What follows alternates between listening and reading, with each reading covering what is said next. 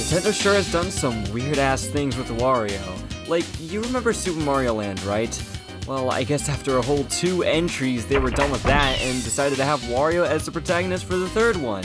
And thus came an influx of the Wario Lands.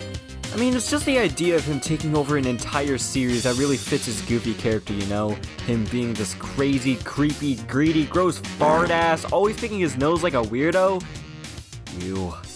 But, okay, what about WarioWare? He's got this cool jean jacket with these strange pink pants and goggles? I gotta be honest, I was never a fan of his outfit in these games, especially when they brought him over to Brawl and used his WarioWare look as the default design.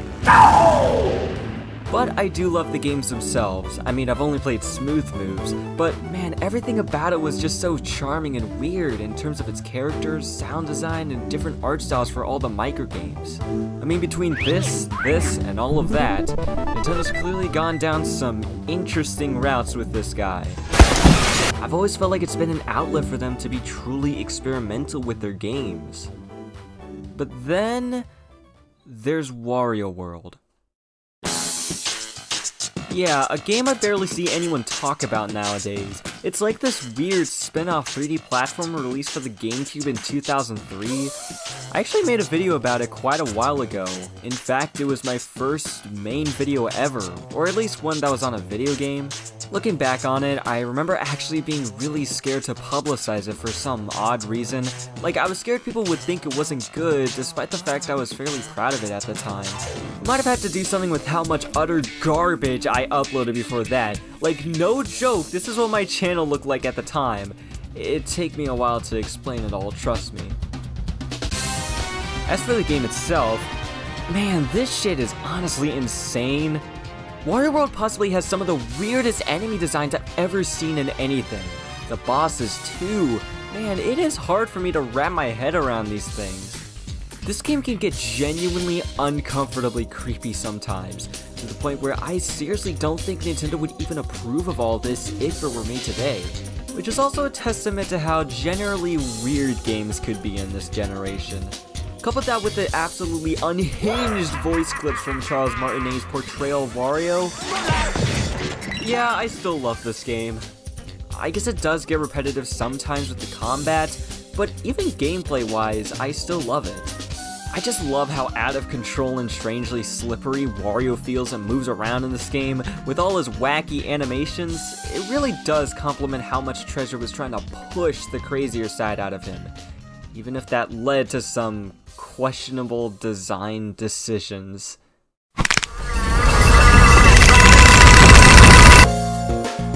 Anyways, all this Wario talk has gotta mean something, right? Well, that brings me to Wario Land Shake It, or the Shake Dimension. Seriously, why do PAL releases always change subtitles for no reason? I feel like this game drew me in mainly for its distinct art style, but also for the fact that this is the last platformer-based Wario game Nintendo ever released, 15 years ago back in 2008. That reminds me though, one of the marketing campaigns for this game was actually really cool. It involved an interactive YouTube video, possibly the first of its kind, in which it just started out as normal, amazing footage of the game until parts of the website UI would crumble and fall down as Wario pounded and punched walls and bricks and stuff. For 2008, this is seriously cool. As for Shake It itself, well, it was developed by Goodfeel, who would go on to develop some Kirby and Yoshi games, so it's fair to say they probably have had a good relationship with Nintendo. So yeah, long introduction finally over. I want to play this game and just see what it is, and see why no one really talks about it too.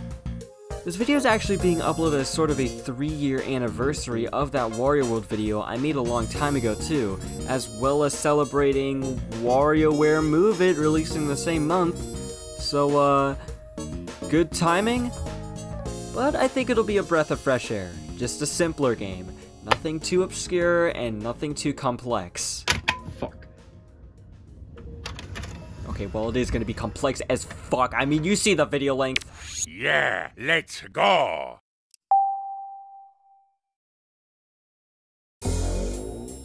We open up with an anime cutscene. This is pretty cool. Apparently the animation here was done by Production IG, which you may know for all of these. Anyways, a pirate named Captain Syrup breaks into a museum to observe the ancient globe of an entirely different dimension, the Shake Dimension. In this world, something bad has happened. The Shake King has kidnapped and imprisoned Queen Merelda and all these guys, which are her subjects, called Merfolds, and finally the bottomless coin sack, which does exactly what you think it does. Surely there's some kind of brave hero that can save the day. Enter Wario World. You see him just kinda snoozing in his car, the absolute life. But now he's got a giant special new gift from Captain Syrup's thievery from earlier, containing that same ancient globe. After hitting him with a hammer, a magical telescope appears, and Wario meets a green merfolk from the other dimension. He goes on and on and on about this sob story about the princess and the horrors of the Shake King. Oh, treasure? Well then, Wario immediately agrees to help him after hearing about the bottomless coin sack, with his only intent of going on an adventure being to only obtain said coin sack. So yeah, who gives a shit about all this? It's a simple yet funny premise. Fits the whole Wario nature, you know? I like it. Yeah. I don't know. What else do I say? Well, I guess now that we're plopped into the tutorial stage, we should talk about Wario's moveset. I imagine most of it is brought over from the previous Wario Land games. Most definitely the dash, which you can use to break stone blocks and defeat enemies. The dash is pretty damn helpful. I use it like almost 100% of the time for just getting around faster. In fact, that's one thing I'll praise, the general movement. This game feels really good to control. It's very snappy and tight. That probably stems from the fact that there aren't really any physics part to the movement, meaning you can like change direction while midair, which I think is totally fine. I actually imagine this game is very fun to speedrun just because of how precise you can be and how easy it is to just hop back and forth between platforms. It feels pretty good, especially with that sideways Wii remote. Speaking of which, aside from bashing, pounding, and spinning his way into victory, Wario can also shake things like a madman, hence the title Shake It. You see a money bag? Shake it to get a bunch of coins. You want to move an object? To shake and pound the ground. Even enemies too, just keep shaking to get a garlic. I feel like a lot of people like to complain about this, and yes, it is a total gimmick. Yes, it could have easily been mapped to a trigger or button, and yes, it does get a bit tiring after a while. There was sort of a stage where I got numb to it near the end. It really seems like such an easy target for game reviews to obliterate into the ground for all these reasons. Reminds me of those old AVGN knockoffs that would be on 2009 YouTube with that horrendous compression. Look at me, I'm Wario! Doesn't even make any sense. Like, I don't know, I really don't see this as a major issue that brings down the entire game. You just have to shake the Wii remote every now and then. Or every now and then meaning pretty often, but still, it's not that bad. And I at least get what they were going for, a gimmick that fits Wario's craziness while also being kind of interesting mechanically.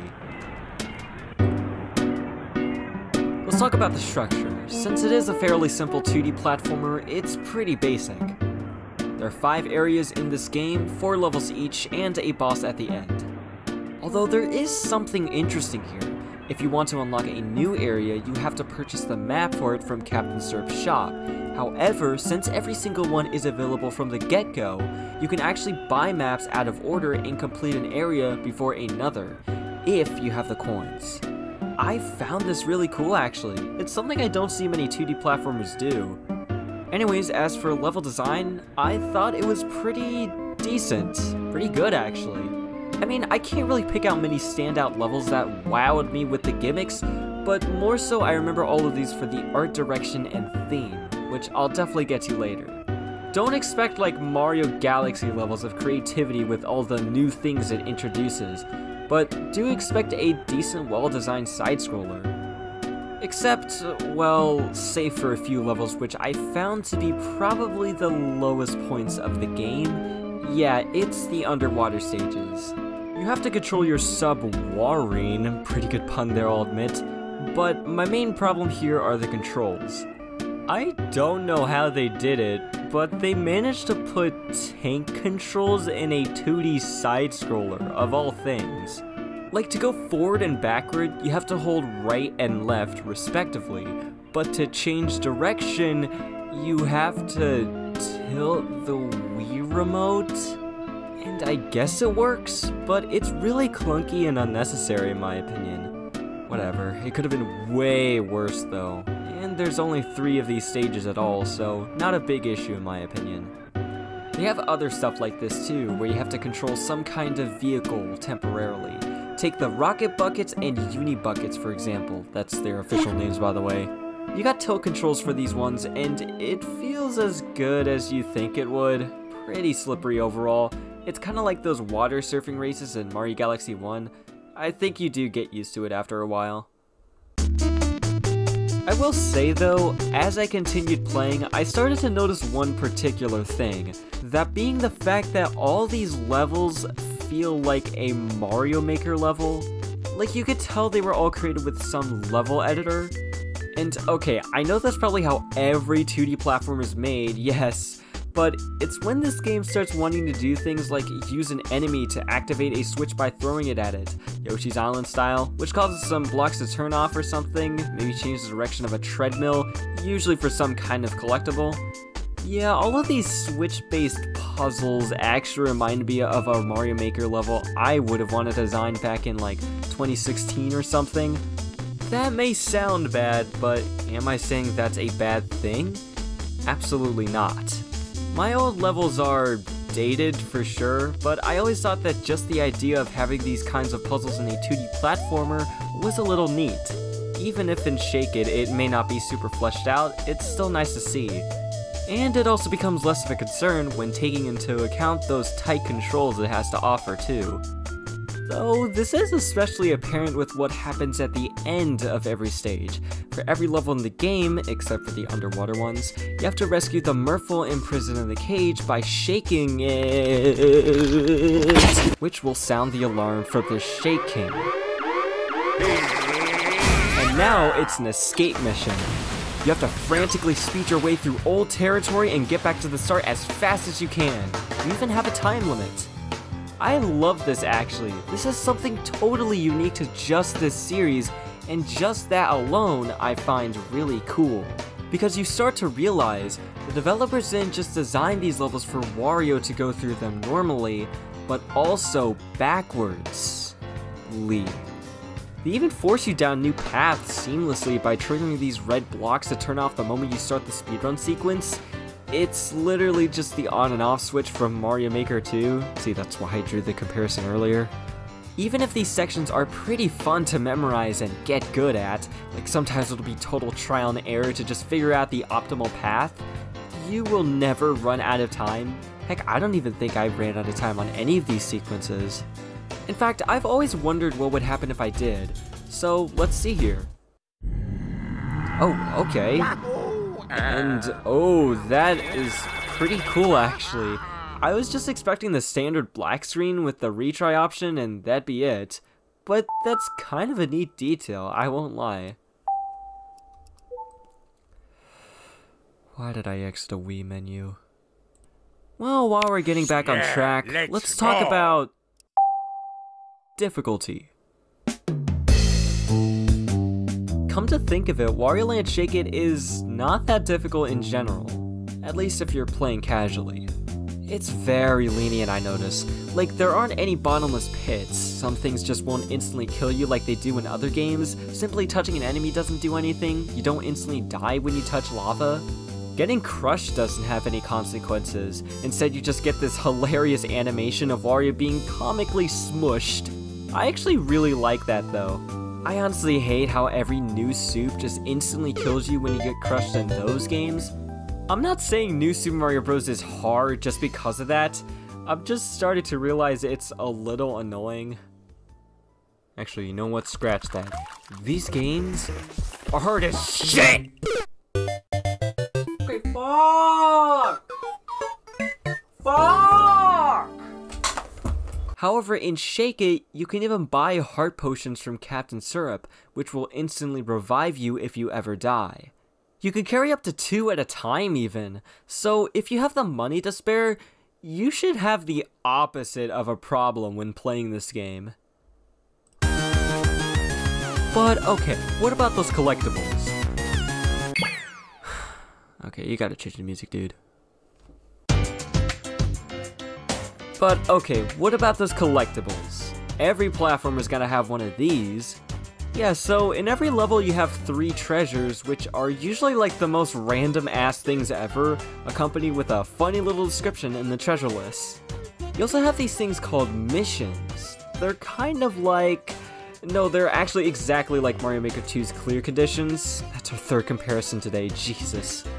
2 of these missions will always involve collecting a certain number of coins and completing the escape missions within a certain time frame, with the other ones being something completely random and sometimes dependent on the stage itself. Most of the time it could be not taking any damage, which is pretty straightforward but tough depending on how hard the level itself is. But then there's other things, like bounce on these enemies a certain number of times, blow up a specific amount of bombs simultaneously, complete the stage as Mini Wario. So this is where the game ramps up in difficulty in my opinion. First off, those treasures may be really well hidden, and may take some work getting to in the first place. And then there's these 2 missions right here. First off, the speedrun mission. I mean, it could take a while for you to get it down, having to memorize the exact path you have to take with these speed boosters, and if you have poor reaction time, it may not be super fun, and dare I say, it may take trial and error. It may even pose borderline puzzles for you to figure out how to get through without bumping into a wall and losing all your speed. Collecting a certain amount of coins, on the other hand, is a completely different story. This basically means going for... every coin? Yeah, every coin. Which means going through these stages with a fine-tooth comb. You really have to scour and search for everything. And make sure you don't miss a single diamond or big money bag, since they're worth quite a lot. Oh my god! But hey, this is all for 100%, right? I am in no way complaining about optional rewards in a video game, because I would even say these are super fun to go for too. Collecting all the coins is a lot of work, but it's fun to discover new parts of the stage you've never seen before. 100% of these levels basically means mastering it. You know the level layout, room by room, tile by tile even. Okay, maybe not that far. But you know pretty much everything there is to know about a single Wario Land Shake It level. And that's pretty cool to me. Cause let's just say, you are definitely not going to complete all the missions in one go. You're going to have to play through them over and over and over again, learning new things about it, trying not to screw up at any time. And I swear, I've gotten this retry button shit down to perfection. Like look, check this out. Actually, frame perfect menu optimization. God! Because of all this, I'd actually even say Shake It is best played when you're going for all of these treasures and optional achievements. It's just a lot more fun that way, simple as that. But if you're not, is this game still fun? Absolutely. I think you'll still definitely enjoy it, not only for the gameplay and level design, but also for all the individual level theming and the art style.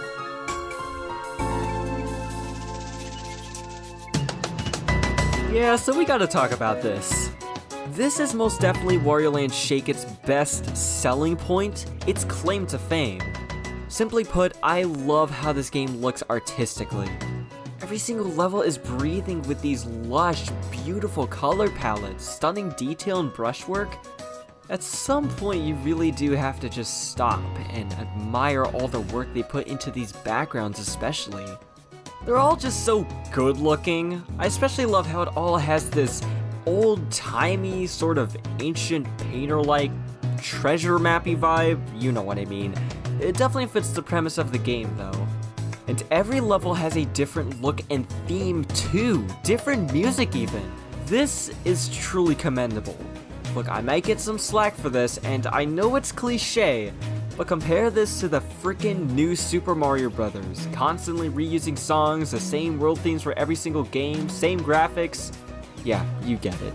Shake It just has way more personality and creativity than New Soup ever could. The different aesthetics makes every level stand out in some way. You are definitely going to remember this game's areas better than any generic 2D Mario can ever dream of. A standout favorite of mine is Airy Tail Castle. First of all, the backdrop and art direction here, very pleasant on the eyes. But second of all, like the rest of the game, you'd expect this level to have some catchy song or whatever, like usual, but instead, it's just this serene ambient track playing in the distant background.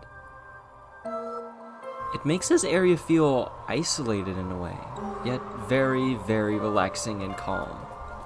And I can't really explain why the developers included it here at such a random point in the game, but I'm not complaining. What I adore as well is how everything is animated too. Gorgeous ass animation for the enemies, bosses, and especially for Wario. Okay, well, first of all, his design here, actually legendary. It's not just a regular ass, round ass render Wario. No, this Wario's got some flair and sharpness in the line work, and I like that. Back to animations. I really got a kick out of all his weird gestures. I love how he struggles every time he goes into a pipe, and also whatever this is. Whether he was engulfed in flames, rolled up in a snowball, or just spinning into a new world, Goodfield really did a great job with conveying his peculiar greedy side in this game. I'd say it's maybe not as insane as Wario World, but yeah, who cares, just fucking blast out of your ass! But of course, like any other YouTuber, I just have to mention the main menu. You got Wario shaking his booty to that groovy song in the background. Like, I don't think any other Nintendo game could ever come close to having this much Wario-ass action in one scene alone. He's literally shaking it. Oh, you sneaky little rascals. Good one. Jokes aside, I do have to say, you really don't see a lot of games like this. At least in the 2D side-scrolling platformer genre. Games that have completely hand-drawn aesthetics and characters. I mean, we have had ones like that, like Rayman Legends and Origins, but even with those, they have motion tweens for the animations themselves, which is not bad. Those games are still unbelievably beautiful as hell. But for Wario Land Shake It, every character is animated frame by frame with this crystal clear representation of what action they're performing. And I guess for a while I had a hard time differentiating what's so special about this when compared to the more popular pixel art. But the thing is, this kind of game has to render all of its backgrounds and characters at such a higher fidelity. You can't just mask any details in creative ways you'd usually see on a small screen with pixel art. Because every detail here has to be precise and understandable at that crisp 480p resolution too. The development process for nailing this art style was also unsurprisingly really challenging. I mean, there were more than 2,000 full drawings. Drawings? What? I mean, there were more than 2,000 full drawings made for all of Wario's actions, and around 6,000 for all the enemy patterns by itself. That's an enormous amount of work. Seriously, if this game's development history doesn't make you appreciate 2D animators, I don't know what will. The thing is, Goodfield easily could have made all the characters 3D models, which would have been way less work. You'd just have to rig everything out and call it a day. But they went with the hand-drawn look, and I think it definitely paid off.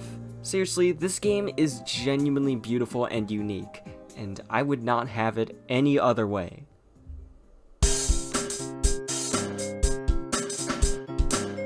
When it comes to the world the developers created with this game, I think it's all really charming. Down to the character and enemy designs being not only appealing, but also fitting into a Wario-like universe. It's also really lovable in my opinion, and damn, it's definitely way better than Wario World's more unique character designs, let's just say that. You see, those were weird and strange, but also disturbing, and they didn't even fit in with Wario, I feel like. But maybe they did. You can argue all day about this one. The bottom line is, Shake It is just more appealing with its designs. But yeah, the reason I bring all this up is because if Wario World didn't do it right, then Wario Land Shake It definitely did. The bosses! They sure look better than anything from that game. Okay, dunking on Wario World aside, these bosses are pretty good, in my opinion. They're definitely the hardest parts of the game for a casual playthrough, but I think they're perfectly fair in difficulty. They're all about forcing you to survive through an entire cycle and onslaught of attacks until your chance to damage the opponent finally arrives. They get real creative with it too. For example, one of them has you riding your own Wario vehicle on one wheel. And you even got a special boxing glove for punching back oncoming tires and plowing down the enemy. This one is genuinely tough though. Meet Large Fry. This guy actually gave me a bit of trouble. He's able to spawn so many enemies at once that the arena could straight up become a battlefield, and in order to hurt him, you have to throw 2 enemies into his mouth so he drops a bomb. The thing is, he is constantly moving, attacking, and doing all sorts of shit. So between having to manage the ground floor, you also have to focus up here. It's a good game of multitasking, and I do quite like it for that. So yeah, if the bosses are pretty good, what else is good? Let's see here. Oh yeah, the music. Let's just say there are some really catchy songs in here, but I especially love how diverse the soundtrack is. For example, one of the levels may have this underground, ruined piano vibe.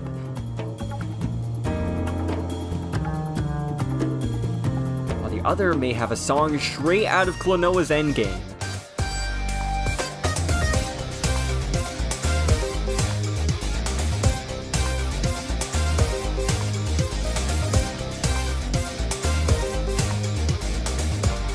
Okay, maybe it doesn't have that dreamlike sound, but yeah, I love all the use of these saw waves. So good. My favorite song in the entire game though is probably Stone Carving City. Like, holy shit, this right here might literally be the Wario theme.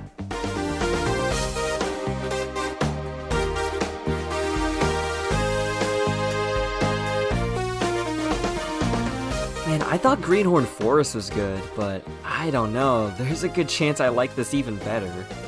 Fun fact, if we're gonna talk about Wario World songs, they actually also brought back Greenhorn Ruins track for Glitter Town, which I find cool. It fits right in with the casino level too.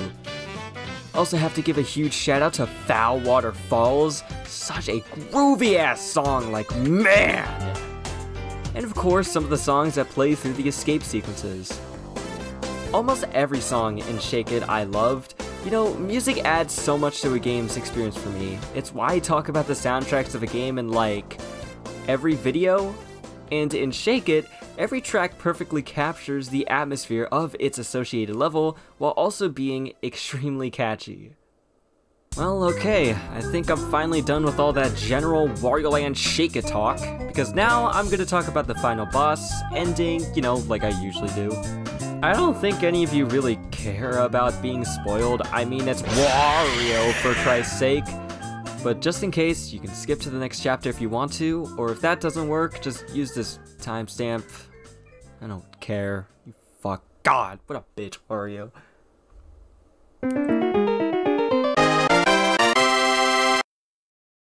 So, you unlock the final area by doing the game, and now here you are, the final boss, versus the Shake King. This is a good final boss, at least for a 2D platformer, in my eyes. The first phase may be a little tough at first, but it can become an absolute breeze if you play long enough. The Shake King has all these attacks, earthquakes, shockwaves, lots of deadly stuff. Fun fact, when he's dizzy, you can actually run up and shake him violently to get a huge amount of coins. It serves absolutely no purpose for the fight itself, it's just a fun little Easter egg, of course. But be careful, he can also do the same thing to you. After doing all of that, you move on to the second and final phase. The atmosphere is pretty cool. You got these beautifully drawn purple clouds in the background. And there's no music. It's just a simple, tense ambient track, all to make this boss feel more like a finale.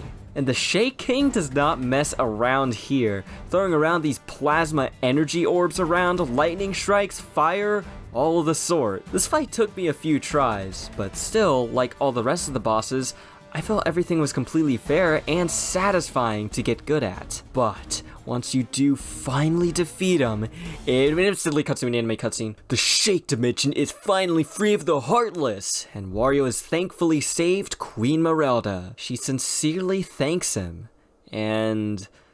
Now who fucking cares about that shit? Wario's finally gotten the bottomless coin sack! And back at home, he shakes all the coins he has ever wanted. Now this is the life. Full euphoria! And credits. That was very abrupt. It really cut to the chase there. Well, I actually kind of love that. I just love how Wario's greedy, selfish ass just wastes no time at all to get his money. The fast pacing here definitely fits the charm of his stupid personality, bitch. Though it is not over. In a post-credits scene, with Wario still in a state of joy, Captain Serp is there, taking all the coins from him, including the bottomless coin sack. So yeah, it turns out she had some ulterior motives this entire time, despite the fact that she seemed pretty into Wario.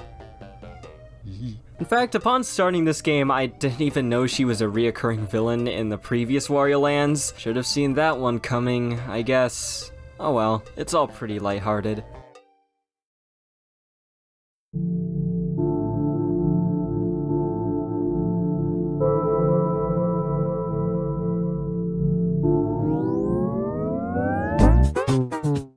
Now, we're not done yet, because for all the completionists out there, if you wanted more Wario goodness in your life, well, you're in luck.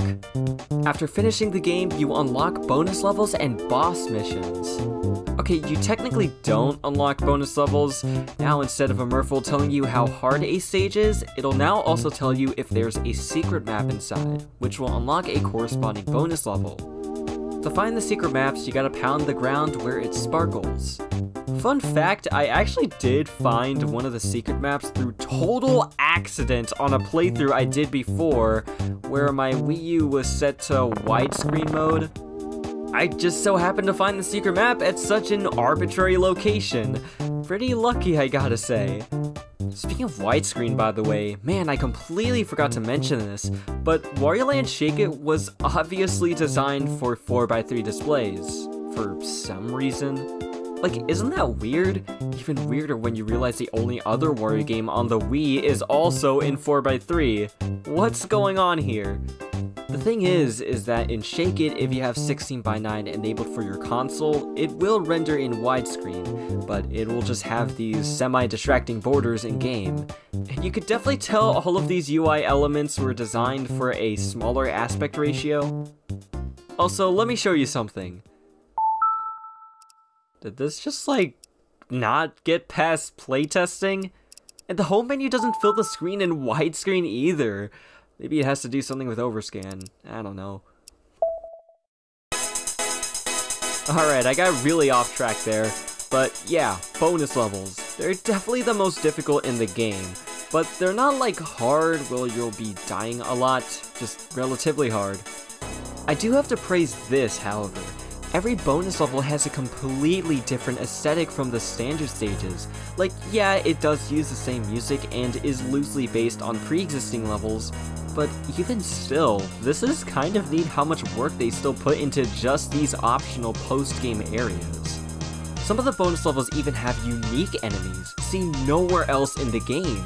Now, something as small as that, I find really cool, especially with these fake treasure chests too. I also love this particular level here that is pretty much only an escape mission, but not just any, a long escape mission. It's the whole level, and it's pretty tough, but very rewarding to complete. Same with this one where you gotta control the rocket bucket with tilt controls for the entire stage. Really takes a lot of patience, but it pays off when you're finally done. But man, if you want 100% these stages, you're gonna have to work for it. Seriously, some of these took me over an hour to 100% complete one level alone. They have tons of missions too, my god. And then there's the new boss missions. These are tough, let's just say that. Not taking any damage, beating it within a time limit. Yeah, it sounds easier than it actually is, but trust me, you quickly realize these attack cycles are sometimes unpredictable as hell. Especially with this dumbass clown. I really don't like how creepy it is.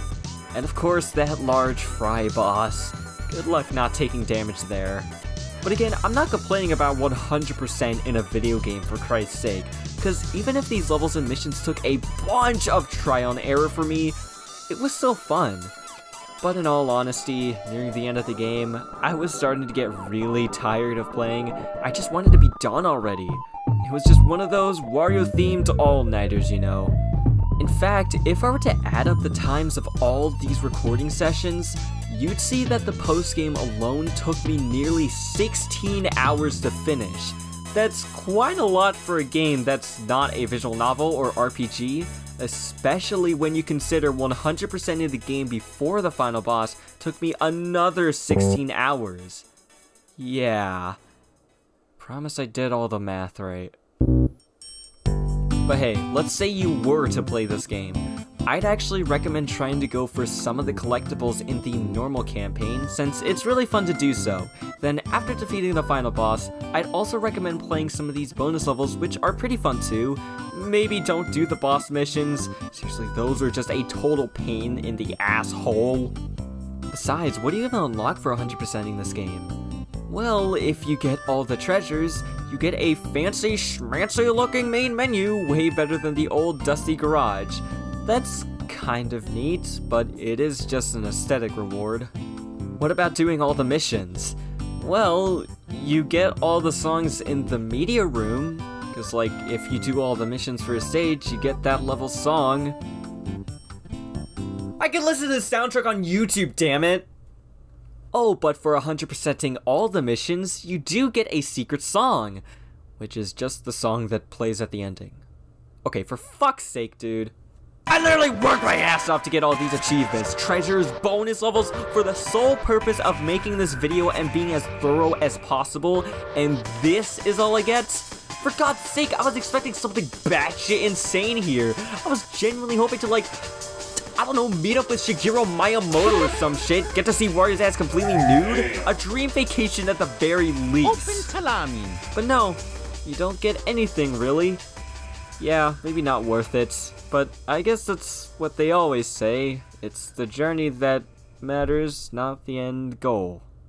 I got to play more of Wario Land Shake It, and I suppose I'm fine with that.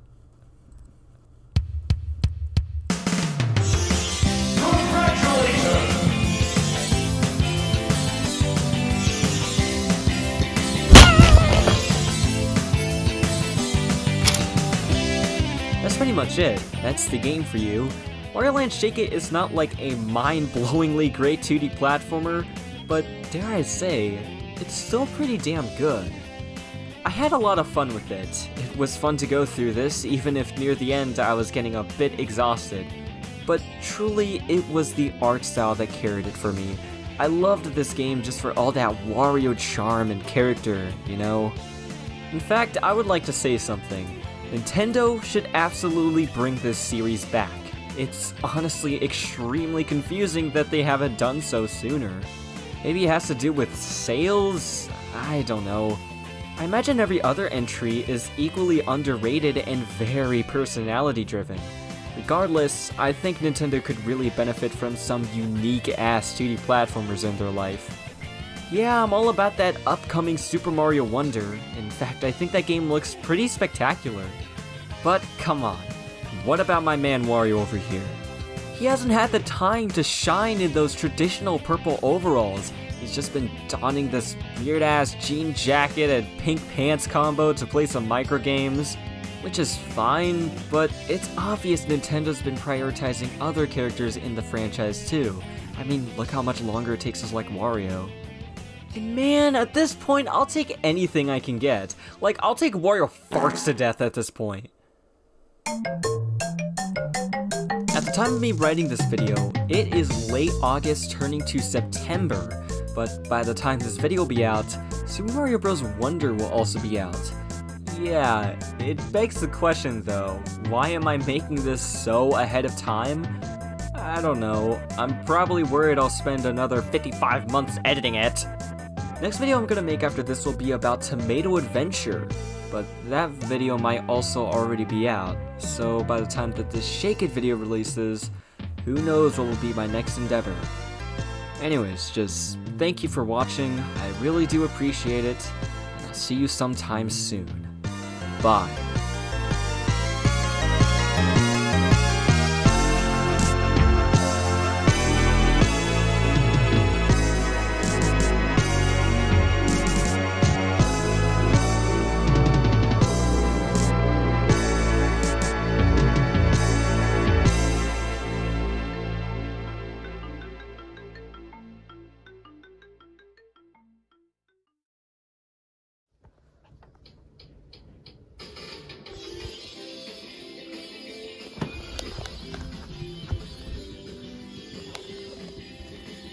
Fuck.